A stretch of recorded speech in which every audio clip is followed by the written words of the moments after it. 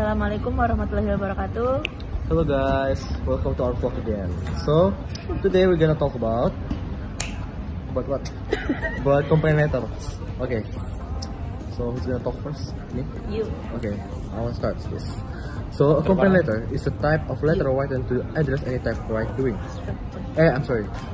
Any type of wrongdoing, offense, grievance, resentment arising out of a product, service, etc. Complaint letters are used to raise your concern about unfair things and seek a productive outcome. They are also used to vent out your pain of emotions arising out of your suffering or bad experience. It is a fundamental right and duty of a citizen to seek justice arising out of any injustice, which is initiated by a complaint. Complaint letters then become your first step towards your consumer right. They inspire other hostile consumers, influence the concerned authorities toward taking proper action, and make the defaulter more liable, responsible, and responsive. This is because unresponsive behavior of the offender is liable to a punishable court proceeding or an expensive lawsuit. Then next one. Structures reminders. 1. Appropriate letter format. Example, Dear Mr. and Miss. 2. Why I am writing. Examples, I am writing to complain. 3. Reasons for my complaint. Examples, broken TV, cut my hand on the glass. 4. Evidence. Examples, it doesn't turn on, and there was broken glass in the box when I opened it. 5. Persuasive techniques. Examples, I am disgusted. Can you imagine how painful it was cutting my hand? 6. What I want to happen now. Examples, I demand an immediate refund. 7. Sum up my feelings. Examples, I hope you appreciate how horrified I am. 8. Appropriate ending. Examples, yours sincerely.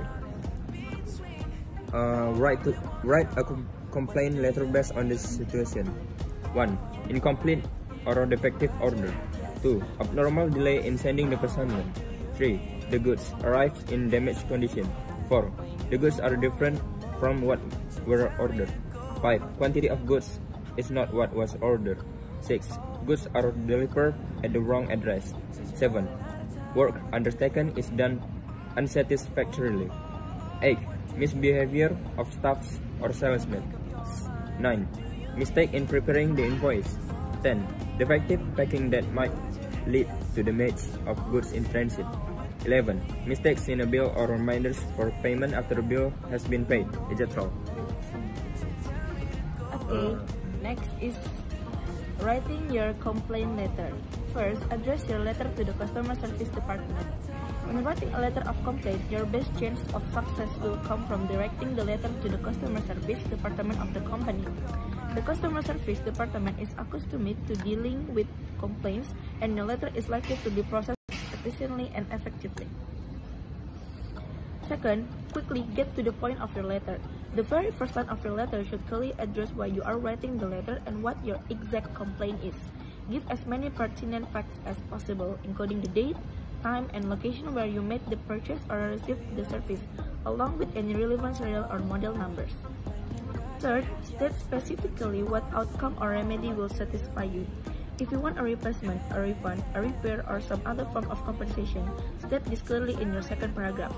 This will help to avoid receiving a form letter or other stock response and give the recipient something to work with on their end. Fourth, attach copies of supporting documents. This may include receipt, warranties, copies of check you sent, and if appropriate, photos or videos. All documentation should be included with your letter.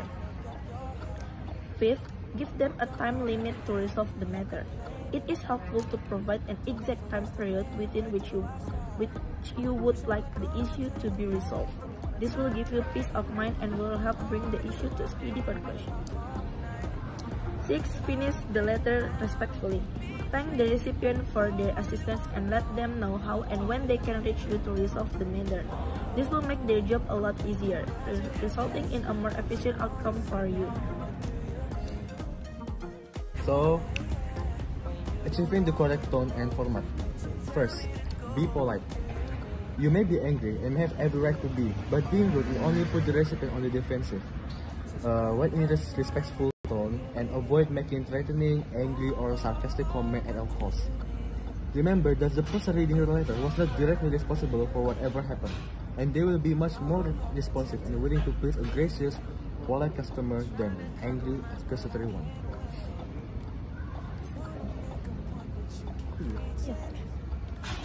And second, be concise.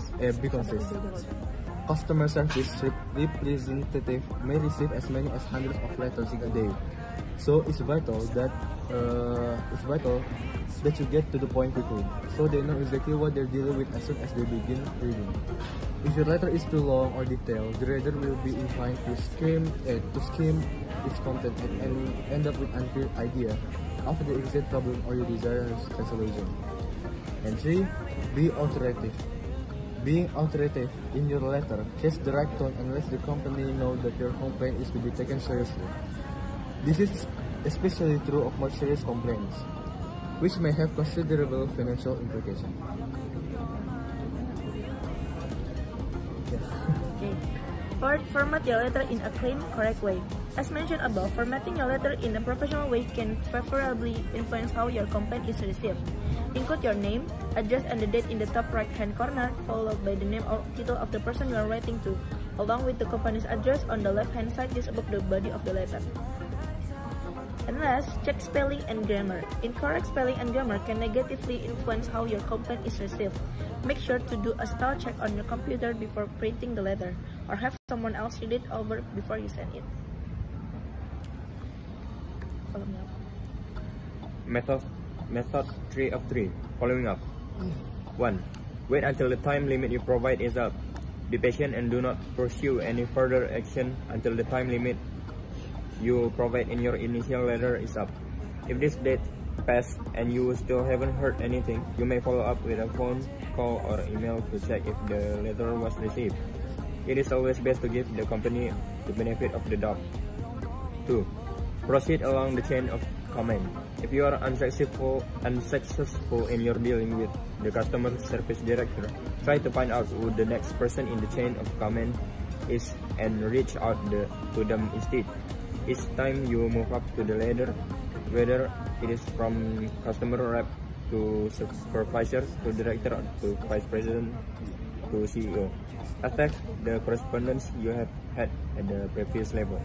This will update your new company representative at very possibly get the matter resolved in a non-litigious way.